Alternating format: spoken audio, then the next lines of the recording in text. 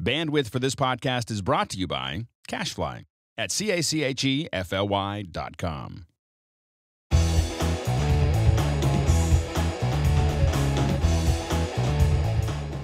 Hey, welcome back to MacBreak Studio. I'm Mark. I'm in the studio with Steve. We're talking Final Cut Pro 10, and in particular, we're going to do something smart today. Yeah, we're going to talk about smart collections again. Love smart collections. Love them. I mean, to me, they're the best things about working in the event library in Final Cut Pro because it's built-in intelligence to automatically, well, it's like your assistant editor. It'll actually do things for you. It takes keyword collections to just a whole nother level. Yeah, in fact, way beyond keyword collections. So we already talked about what they are, but you're going to do something different with them? Yeah, in fact, let me just define what a smart collection is for those people who are new that don't know. So those who do know, please bear with me. But basically, a smart collection is a collection, to be sure, a collection of clips or media based on a defined set of rules. So in other words, that rule could be Photoshop files. A rule could be only audio. A rule could be ratings. It could be a number of rules. Or clips that you've added keywords to. That's right. Or all those rules together. The beauty of a smart collection is that when a clip comes into an event, if there's a smart collection there that has certain rules applied, those clips will automatically go there. They'll throw it in there. Just throw it in there automatically. I make smart collections for multicam clips. So every time I make a multicam, it boom, goes right into that smart collection. Well, here's what's great about today's tip. And by the way, I got this tip from somebody online, and they thought this is their workflow, and I started playing with the workflow and go, why haven't I been doing this? Yeah. This is really great. Awesome. So I'm calling this Smart Collection Template Events. I don't want to create the same darn smart collections every single time I create an event. Oh, that's true, because I constantly recreate that multicam smart collections or compound clip smart collections. Constant. So let's look at a way you'll never have to do that again. Great. Okay. So what I'm going to do is I'm going to go to the drive in which I want to create the event. So I'm just going to create essentially a dummy event. I'm going to go to the top level drive. So I'm going to zoom in here. So I'm at the top level drive here. So it just happens to be a unique icon of you, but this is a connected drive to this computer in your event library, and you've got a bunch of events in there already. Okay. But now I'm going to go in here and just choose new event. New event. Okay. And with this new event, I'm going to call this smart. I'm going to call this smart. I can't spell this morning. Smart collection. I don't even need to put the event on it. I know what that is. So it's smart collection or collections. Now, what I'll do is create a bunch of smart collections for this event.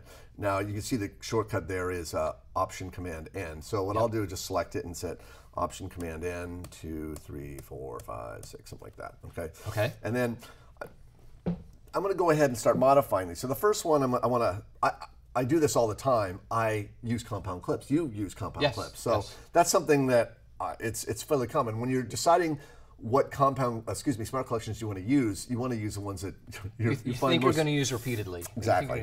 There's certain smart collections that will be specific to an event because they're based on keywords for that particular shoot or something, but this is more generic stuff that you want to use over and over again. Exactly. So, but there's something with keywords I want to talk about, show you a little bit later. So I'm going to go ahead and I'm going to type in compound. Challenging. I don't know why. I'm clips, okay? All right, so there's the first one. And I'm going to just go ahead and edit it. Open this up. Yeah, because right now it doesn't know what to do. Right, and that little window is over here hiding. So just so I can stay zoomed in, because it's nice, I'm just going to do this. So I'm going to set the rule for this. So over here I'm going to say, clip type. And I'm going to go down here. I'm going to choose compound. Done. Okay, go to this next one. Let's call this keyword rated. Okay. So open that up. It's up. And I'm going to just down here, and I want keywords. And I want ratings. Now, essentially here there aren't any keywords because there aren't any keywords associated with event. But you'll see what's going to happen in a moment. Well, just stay tuned. But this filter basically says include any keywords, any clip that has a keyword assigned that also has a rating. That also has a rating. Okay. And that's something that is a favorite rating. That's a favorite, right? And that's something I use all the time as a smart collection. Yeah. Really useful. You'll see why here. And then let's call this one. Let's see, multi-cam rated. This is one I use all the time. If you watched our how to build a promo in 4-day tutorial, which is online now. You can get it. This is this is one I used in there. So I'm going to go in here. I'm going to create. I'm going to go to clip type and I say multicam clip. Yeah. I'm going to add a ratings keyword. and just close that one up. As a favorite, okay. Right. Because if you don't do this, you create a multicam clip, and it can just disappear. Just disappear. Right? I mean, it shows up at first because it's selected, but then it can be hard to browse through them. And this way, automatically, all your multicam clips will show up in that event, in that keyword collection. So this one, I'm going to call, this one's a little bit different. I'm going to say music. Okay, what? I mean, it'd be nice to, when music came in, it always showed up there. Well, this is pretty cool. How? Well, watch. Okay, let me see here. I don't know where you're going with this. Let's see. So I'm going to, what was I going to do? I'm going to go to clip type. Yeah. And I'm going to choose, oh, what? Wrong. Media type. Yeah, media type, thank you. Media type. And I'm going to choose audio only. But that's, okay. You don't want to just leave it there because it'll just throw all audio in there. Anything it's audio only. You want music. It could be sound effects. So how is it going to know? How's it going to tell music from other audio only? I'm glad he's asking that. It's a very good question. I seriously don't know. Really good question. Rule? Yeah. Rolls. Oh. Look. Okay. Okay, so as long as the audio clip came in tagged as music. Yeah.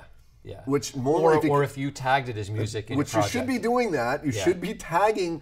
You should be tagging all your audio as the appropriate roles. That's just something you should be doing as they come in. Music, dialogue, sound effects. Right, and I normally do that. So I've set it up so that this has the two criteria: it'll audio only, and anything's been tagged as music will automatically show up in that. Cool. That's cool. Okay. All right. Let's see here. Oh, this is one I use all the time. So let's go ahead here and call this one Photoshop. I mean, I bring all kinds of layered graphics in. Open this up, and we'll just go clip type. And we'll do layered graphic. Okay. And and there's another one that I use that I find really useful, and it's called rejected clips. So let me back up a second. Okay. And when you reject a clip, when you select it and you reject it, and you just hit delete. Right. Well, you have to go up to this filter menu to and I hate that because I'm like I forget. Show me rejected clips. clips. You're always having to do this. Yeah. Don't want to do that. I just want. So you like to leave that at hide rejected.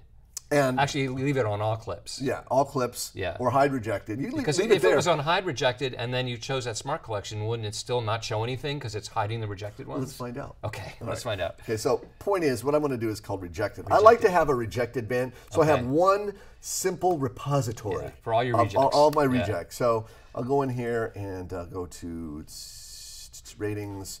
And we'll set rejected. Right. Okay. All right. Now here's here's the fun. Look. So you take a little bit of work to set this up. All right. It takes a little bit of work. So, but I have every time you do a project, you got to do this all over again. Okay. Well, you can see this. Remember, look. There's remember the here's a Laconda. Yeah. And you watched our 4-day video. You'll notice there's just massive amounts of clips that we had to sort through and figure. Right. Well, there are some keyword collections already in here.